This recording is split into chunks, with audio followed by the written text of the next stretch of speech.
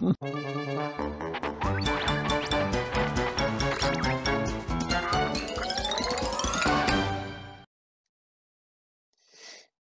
a couple more of these playing card devices. These are both topology ones, and they're very clever indeed. One's like that, one's like that. I'll do that second, I think. But the first one is just a card with two panels cut out. And a magician who gave it to me said, the idea is you or your audience put their fingers through like that. And if you're the magician, you do the magic. But if you're the audience, you say to them, is it possible for me to turn this card round so that, without you letting go with your finger and thumb, it appears the other way around? Is that possible? Without you letting go, I let go then. Well, it is possible, but when I was doing it several times, I find the card is just not flexible enough to do it satisfactorily. So I had to do a little development, which was make something out of a kind of plastic stuff which won't tear. It's exactly the same device, except it's blank on one side and strapped on the other side. But so I'll use this one to demonstrate. Fingers through there. The challenge is, without letting go my thumb and my forefinger, how can I change it round so that it's facing the other way and you get the stripes towards you? Well, we'll have a go. It's actually very easy, and if you're in practice, you can do it in about 2 seconds flat. Take me a bit longer. What's going to happen is this top bit is going to pass through the window there. Gets in a bit of a muddle, but it's okay. Pass it through. Oops, twist you round, around, round, round. There's a nice halfway pose, which I'll come back to. There it is, done. And on the way back, I'll stop halfway because there's a nice little bit. This bit here goes through the panel, and you twist the whole card round, but at no time does your thumb and finger part. They stay locked together, holding the thing together. So pass it through there, around there, round like that. Let's do it one more time because I like that halfway position. It's sort of artistic. There we are. That's what I like. This one here. You've got two little loops, which are rather nice, isn't it? And then when you undo the loops, the job's finished and you turn the card around. So it works really better, although the original was magicians using a card, a playing card for it. It works better with this material, this plastic you can't tear. So have a go yourselves.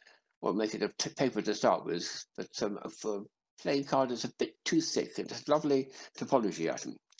The second one is much more developed. This is a trapdoor one by Robert Neal. Very, very original idea.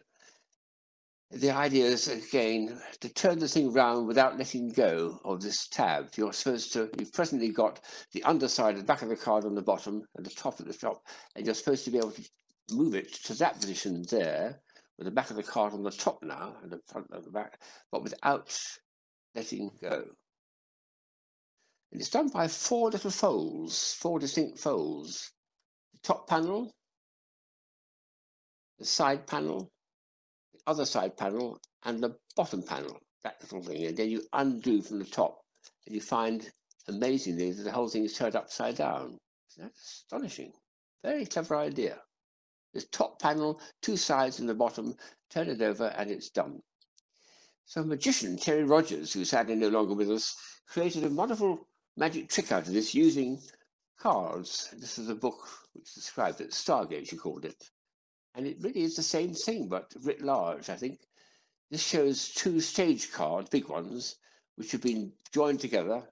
There's the back of the cards. Here's the two fronts of the cards. This one, the two of clubs, is going to pass through the hole and appear on this side, so the cards change places, and now the front of the cards will be face to face, and you'll see the back of the cards. Same piece. Three little folds, no, four little folds. Bottom panel, side panel, top panel. Turn it over and undo it. Dum, ba-dum, ba-dum, ba-dum. Now we've got that situation. Very nice, with the fronts of the card inside.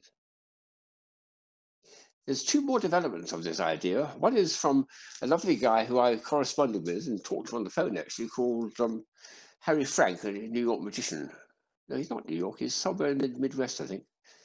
But he made a very nice Christmas card idea where you sent a Christmas card to someone and point out that Santa Claus is somehow stuck behind the fireplace. He's got stuck in the flue. How can he get through down the chimney to give you your presents?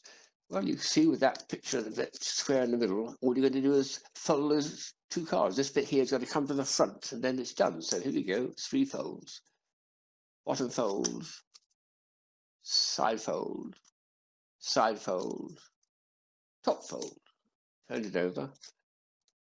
And here he is at last, released from his prison inside the room. Very nice idea. Then I had a little think about this. This was 20 years ago I came across that, and thought of the idea of possibly doing double lots of folds. Look at the 2 different sizes here. This is the one which has got double, it's a much smaller window inside and a much bigger one there. And you achieve that by having lots and lots of fussy bits. You have to do the top, sides, bottom twice over. With a card I can do it, but it's a little bit fussy. So I think what I'd rather do is show the whole thing with a bit of light paper, which is easier to cope with. This is 2 bits of origami paper, which have been joined together with the same thing. A small window, which looks ridiculously small. And it's the orange card we see with all those fold lines that's going to do the heavy folding. So it's 2 lots of folding for this time. The initial fold is just as far as there.